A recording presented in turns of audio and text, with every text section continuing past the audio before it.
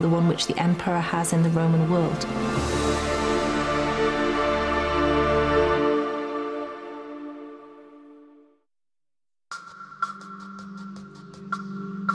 The Roman Emperor Constantine had set in motion the globalization of Christianity when he adopted it as his religion and gave the church riches, stunning architecture, and authority.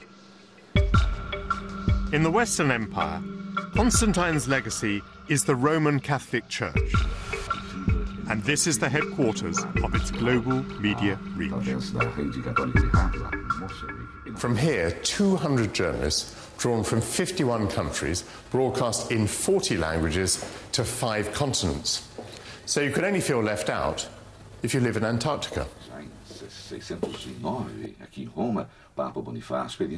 From this studio, they're transmitting the voice of the Vatican to South America. Gloria Patri et Filio Spiritui Sancto. The survival of the church in Rome might be regarded as a sort of miracle, for within a few years of Constantine's death, the church's imperial sponsors were defeated and expelled. The empire was internally divided and faced increasingly formidable enemies from the north. In 410 AD, the unthinkable happened, and the city of Rome fell to the Visigoths.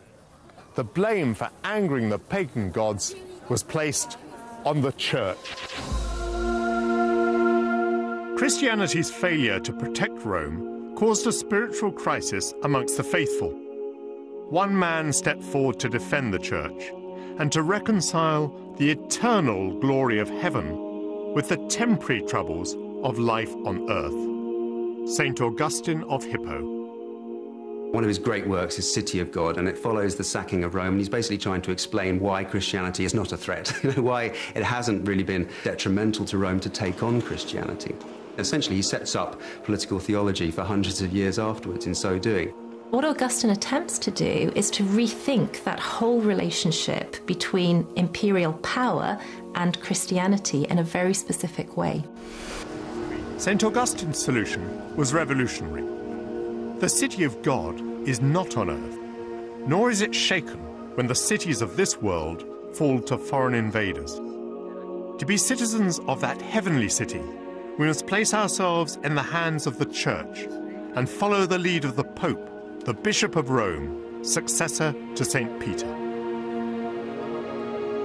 Having enjoyed the protection of Constantine, the Church was now strong enough to prosper in Rome long after its protectors had passed into history. In 476 AD, the puppet emperor Romulus Augustulus was deposed. There were to be no more Roman emperors in the West until Charlemagne in the year 800. It was the Christian church that benefited. Into the void left by the collapse of the empire in the West stepped the Pope.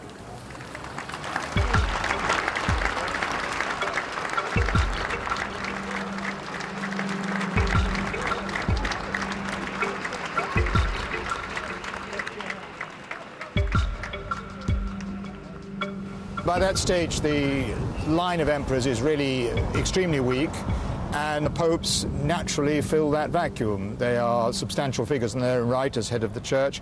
The large majority of the population in the city are Christians and therefore respect the papacy as a religious leader, and it's obvious that they would also be happy that he takes some kind of political role to help them in the face of these barbarian invasions. Is there ever a time when the Pope controls an army? Oh yes, the Pope always had a small army, and even today we have the Swiss Guards and a small papal army. And there's a long period in the Middle Ages and afterwards when you do have these predominantly Christian societies, and they at times speak more in terms of converting, preaching more with the sword also.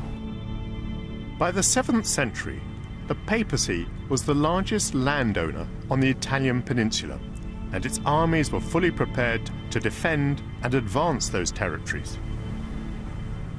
Again, it was Augustine's formidable intellect that conceived the legal notion of a just war, a concept that resolved the conflict between a church that had armies and the biblical commandment, "Thou shalt not kill." St. Augustine said that for a war to be just, it must be officially authorised, have a proper cause and achievable goals, and be proportionate. When I was Defence Secretary, international law constrained what British forces could do in Bosnia. The principles, even today, are recognisably Augustinian.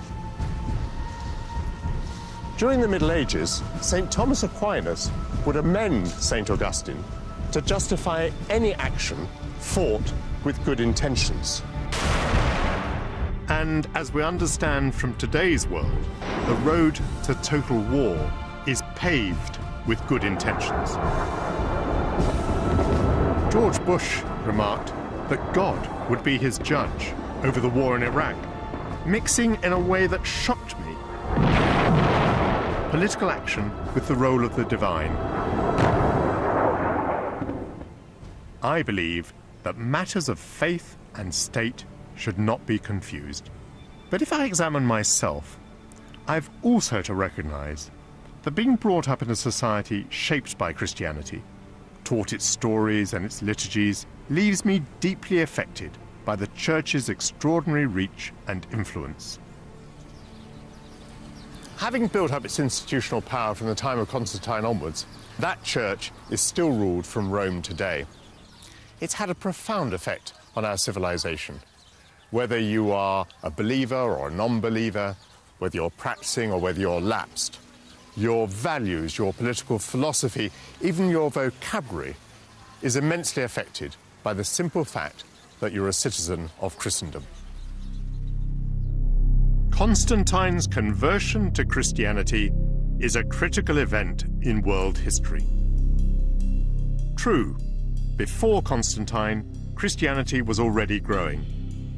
But his adoption of the faith brought it in from the cold. He established it on a pedestal from which it has never been toppled, and set precepts that still shape the faith of billions of worshippers around the world. The conversion of Constantine put Christians into power, and as a result, the Church has sometimes been corrupted by money and by secular ambition. And that leads some Christians to believe that Constantine was a bad thing. But if the Church had not become established, then probably it would not have converted the hundreds of millions that it did. And since Christians believe that those souls have been granted eternal life, that makes Constantine a very good thing. My view? Well, I'm a lapsed Catholic, and I believe that power is for politicians, not churchmen. So Constantine gets my thumbs down.